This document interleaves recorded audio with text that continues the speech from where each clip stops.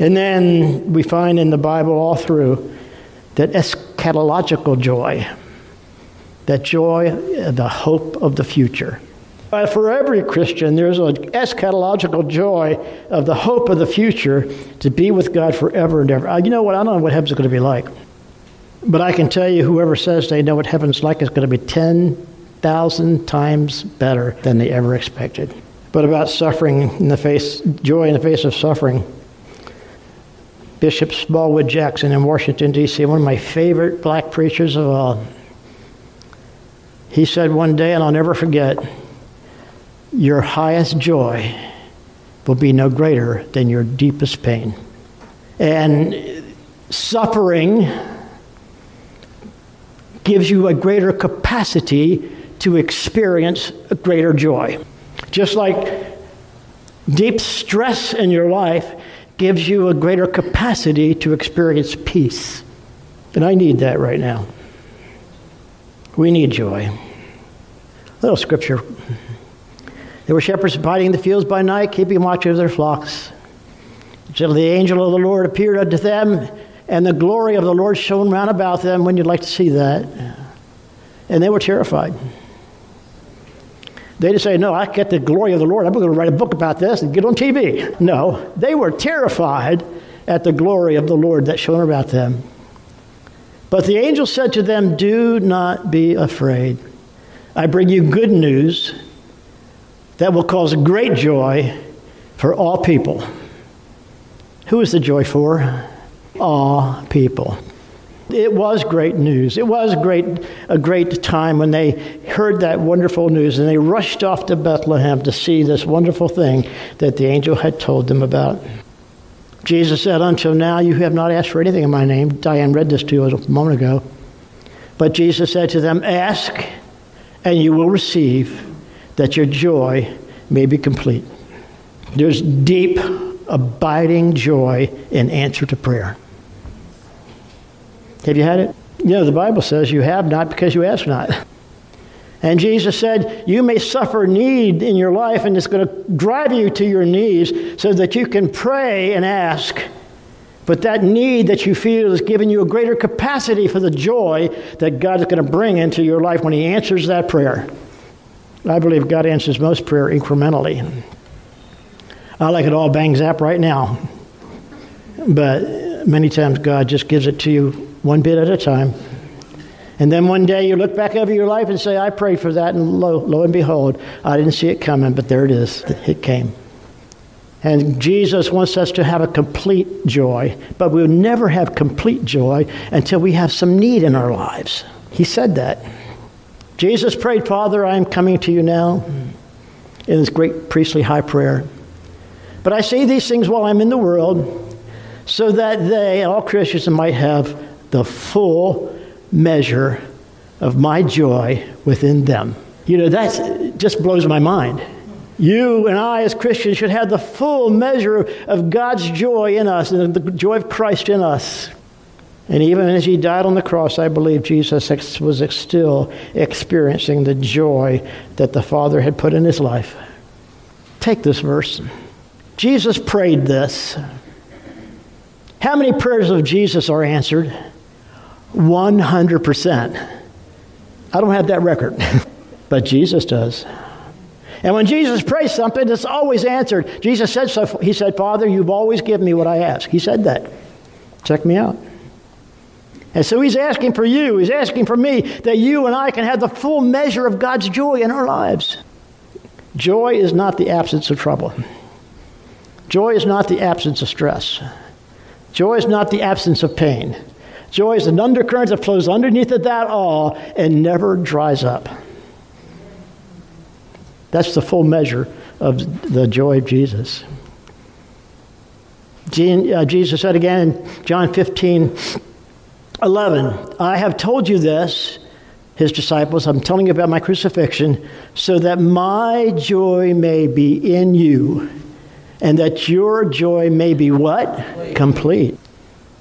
You know, this kind of blows my mind, that God wants you to have joy. He wants me to have joy. And he wants it to be full and complete. But know this, the things we go through give us a greater capacity for the joy that he wants us to have. And so I want to tell you about a couple of resilience of joy. Joy is so resilient. It's so marvelous. It's so great. But it's something that you let joy find you.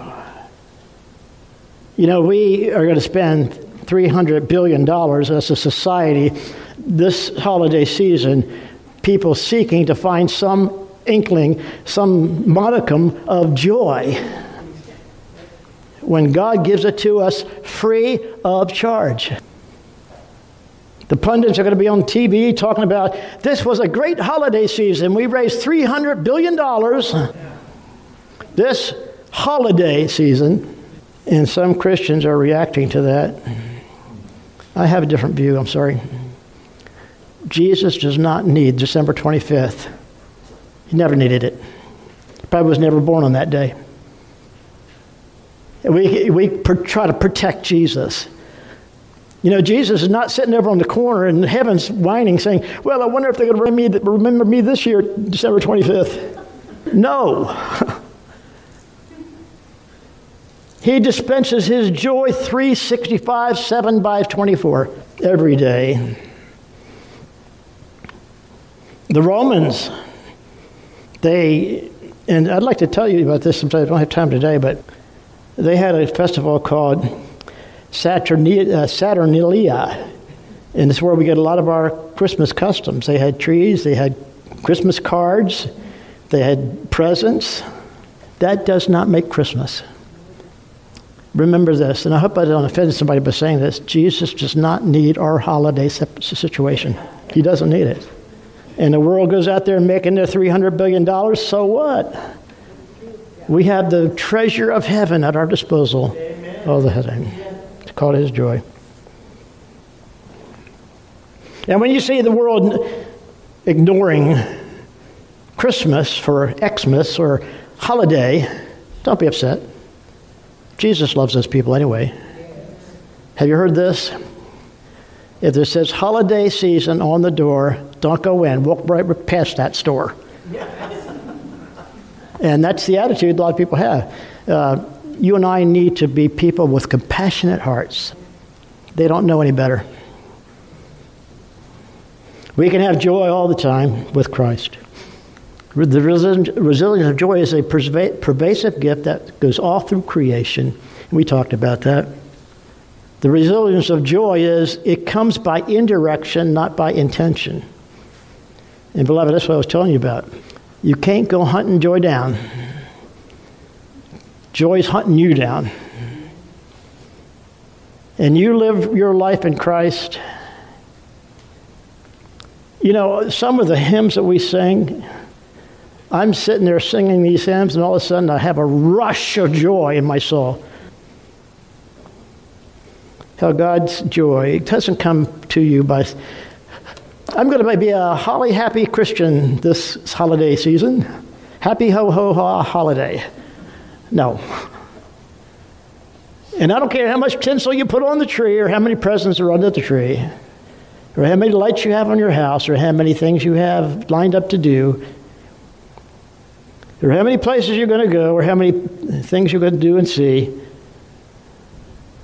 That does not make the incarnation of Christ any more valuable. And you will have joy. You know, I like to sit in my house, like we have this tree here. I like to sit in my house and just sit back on the couch and look at the tree. But I blow my whole trip when I say, you know, that needs a little bit more decoration up there. Yeah, the tree's leaning a little bit this way. You know, it's never right, is it? But Jesus is always correct. He's always right. He's the strength of our lives. We don't need to go after him. He's hunting us down. The resilience of joy is a fruit of the Holy Spirit. As I cultivate the presence of God in my life, the Holy Spirit brings joy in my life. I don't go after it. It comes after me. And so the fruit of the Holy Spirit, the fruit of the Spirit, Galatians 5:22, is love, joy, peace. You know that list. It's the second one. The fruit of the Spirit is love, joy, peace. Fruit of the Spirit. I used to have a house in Deal, Maryland, and just a few feet from the Chesapeake Bay. I showed Linda where it was. And in that backyard, after I bought that house, there was a strange-looking bush back there. Couldn't figure out what that thing was. Had two separate kinds of leaves on it, and it just looked, I thought I'd go out there one day with my saw and put it out of its ugly misery. But as I went out there and looked at that tree and looked at the ground, I saw that there was these ugly, ugly tentacles of some vine growing up into that tree, strangling that tree, and it could not live. So instead of cutting the tree down, I got with my shears and I began to cut all those vines off that tree. And it was a sorry-looking thing when I got done with that. But it was free from the tentacles that were killing it. I could almost hear that little tree breathe a sigh of relief when I took that last vine off of its pals. 2 years later, that tree had grown like 4 feet. It was bearing luscious pears. It couldn't have them before. You know what, Christian? Sometimes we get the tentacles in our lives. The unnecessary accoutrements and luxuries in our lives that we think we own, but they own us. Wrong attitudes and wrong thoughts and wrong words are like those vines are growing in my little pear tree. Let's rip them out.